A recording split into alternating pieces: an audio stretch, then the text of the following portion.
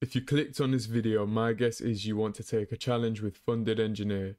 So in this video, I'm going to be reviewing them as a firm, talking about their dashboard and their overall trading environment. So let's get started. As you can see here on the screen, I'm currently taking a $100,000 challenge with them and have completed multiple in the past. So I believe I'm definitely qualified to give an opinion on them. This will be a completely unbiased review. As you guys know, there are a lot of scam firms popping up around the industry. So today we'll be seeing if Funded Engineer plays above that standard before we break down a EURUSD trade I took earlier this week on the challenge account you can see here. So getting started here on the dashboard, which is the first page you see when you load up their website. A link to their website will be in the description below.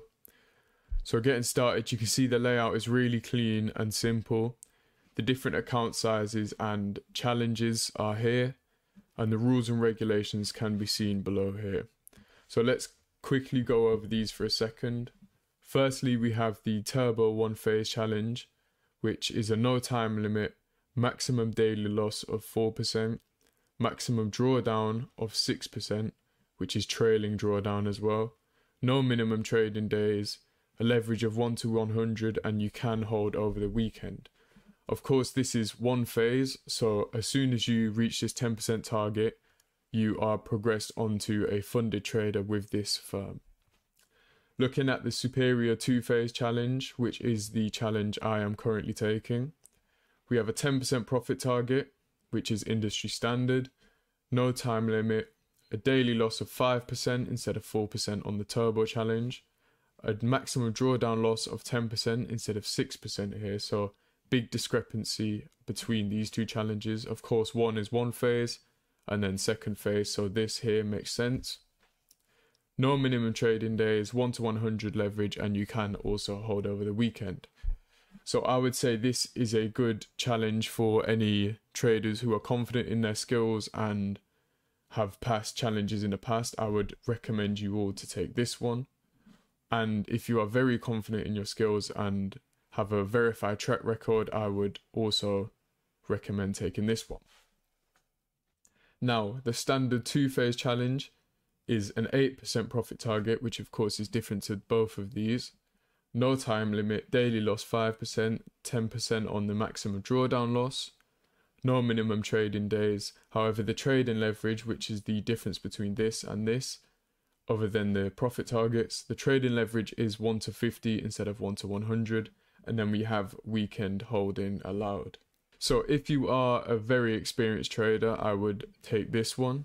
However, the maximum drawdown loss can be a bit difficult to manage, so keep in mind that it's 6%, whereas the Superior Two-Phase Challenge gives you a 10%. I wanted the extra drawdown range here instead of this one, just because if I do go into drawdown, then I can start to risk 0.5% and build that back up to break even. The standard two-phase challenge is definitely a good one for any new traders. You have an 8% profit target, the leverage is a bit less, but the 8% target definitely makes up for that. Now, when you do go on to select your challenge, as you can see here, I'm selecting a $100,000 account. You pick your platform between MT4 and MT5, pick your broker, and both of these brokers I have used in the past are both very good. I am personally taking the $100,000 challenge right now on Think Markets, so I would recommend either of these, to be honest. And the cool thing about Funded Engineer is you can actually add add-ons here. So you have a 90-10 profit share, which costs 20% extra, but if you add the 90-10 profit share, when you do get a payout, you actually take 90% of that home instead of the industry standard of 80%. Also, you can add on a 7-day payout, so instead of waiting for the industry standard of 14 days, you can actually select a 7-day payout, and this way, after a week, you can withdraw any profits you have made on that account. A lot of firms do not offer this, and Funded Engineer offering it I think is very cool. If you add both of these, it may cost a little extra, but if you add the 90-10 profit share, of course you're taking much more profit home, and if you add the 7-day payout in a shorter amount of time. If you look for the Turbo Challenge, which I think is a very cool addition, you can see here that the phase target is 10%, which is pretty normal across the industry. The daily loss is 4% and the 6% max drawdown. So the main thing here is the price I wanted to look at. For a turbo challenge and the fact that it is one phase, and then if you make 10%, you are a funded trader with this company. $550 for a $100,000 account is not that much. If you were to take a normal two-phase challenge anywhere else, it usually comes to around $460-ish, I find. So an extra $100 will allow you to be able to get a turbo challenge and then pass in one phase before being funded. Especially if you add these two, you can pass the 10% phase and then go onto a funded and get a 7-day payout. So I think that is really cool.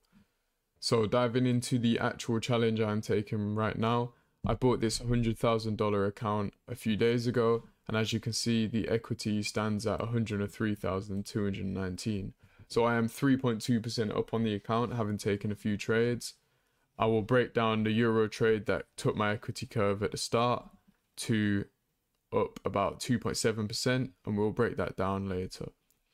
So as you can see, the challenge is ongoing, and I will continue to update you all on this challenge. So far, the trading environment has been really good, I must admit. The spreads have been perfect on euro. I've only been really trading euro and NQ quite a bit. I haven't taken too many trades, of course, but when the trades I have taken with them, the spreads have been really tight and the general environments have been good. I had a few questions before starting the challenge and contacted the customer support. They took about a few hours to get back to me, on email that is. I'm sure if you go into the customer support chat, their support will be quicker than that, but over email they were pretty good. You will find that it usually takes a few hours just because they get so many emails about challenges and other things to respond. So yeah, the customer support is not bad and the trading environment has been good so far. I will keep you updated if anything changes on that part, but the people working for Funded Engineers seem like genuine people. And if we take a look over on the reviews page in a second, you can see that their reviews are really good, and I would look to recommend this firm. As you can see, we're over on Trustpilot now to look at the reviews. And you can see here a lot of people giving 5-star, 93% give 5-star, 3% 4-star, under 1% on both of these, and then 4% 1-star. If we take a look and scroll past the reviews, as you can see here, a lot of them are saying excellent service, best prop firm, I had many collabs in them, fair deals, a quick response time, and friendly. I did say this customer support team is great. Seems like a good prop firm. And as you can see here, the giveaways, also a lot of fake giveaways are popping up on Twitter and Instagram, so I would warn you to be careful of them. I think as you can see here, people are saying he won a giveaway and then he actually got given the account. I have seen many instances where fake giveaways are being done on Twitter, where people are just not receiving the accounts and prop firms are tweeting giveaways for likes and follows. But these do not seem like that type of firm, and just by the sheer amount of 5-star reviews, I would end up recommending this firm. So now we are going to dive into the EURUSD trade I took with them. I'll show you the profit screenshot when we go over the trade itself. Diving into the breakdown of the EURUSD trade, I will throw a profit screenshot up in a second. And as you can see, I want to point out something at these highs. We are on the hourly chart. At these highs, we actually have an SMT with the US dollar. So if we head over to the dollar chart, as you can see on the lows here, you can see that this point at Tuesday at 12, and then down to Wednesday, the London Open candle. This candle on the London Open did take the low, whereas our EURUSD candle did not actually take the high. So going into New York session, which is at 7 AM for Forex, I knew that we had an SMT at the highs and I was bearish to clear out this consolidation here. Now at 7 AM we opened up made a candle which didn't reach into the fair value gap inside here. And then 8 a.m. we did actually reach inside. So when we came up to this fair value gap and mitigated it, I dropped down to the 5-minute chart firstly, and if we look at it here, there's the 7 a.m. open.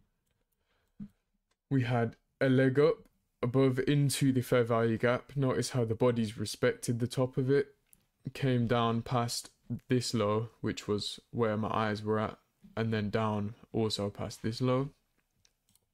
So we came down below this low, but what I want to zoom in on here was actually me taking the trade on the 1-minute chart. As you can see in the profit screenshot, I did take this on the 1-minute chart. So as we came into the fair value gap, I was already anticipating a lot of momentum downwards because dollar had a 1-minute market maker buy model as well shaping up. We have an original consolidation down here on EURUSD, a leg up, accumulation phase 1, more accumulation before running into the gap. Again, on the 1-minute, notice how the bodies respect the top of the fair value gap. This gave me the idea that it was heading lower on this price move.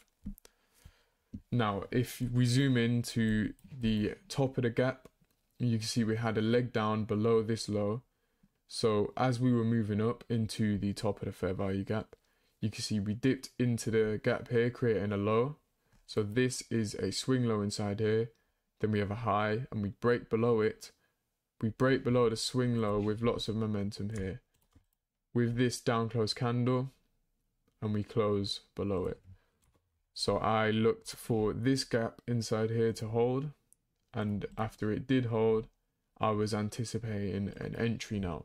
So after that held, we now have bearish order flow, and I was anticipating up close candles to support price.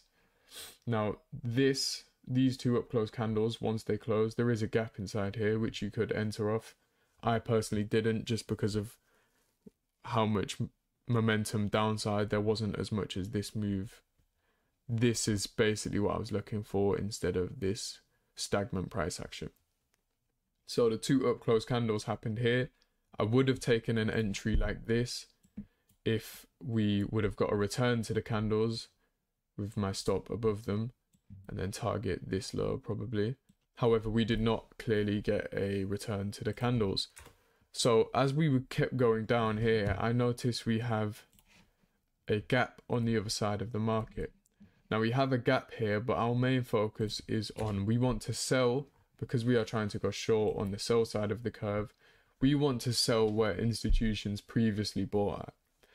So as you can see here, we have a succession of down close candles, which is our order block on the buy side. So this was used for buys. Now I noticed this order block as we were moving down lined up with a fair value gap inside here. So when we were at this bit of price action here, I noticed we had mitigation on the other side of the curve.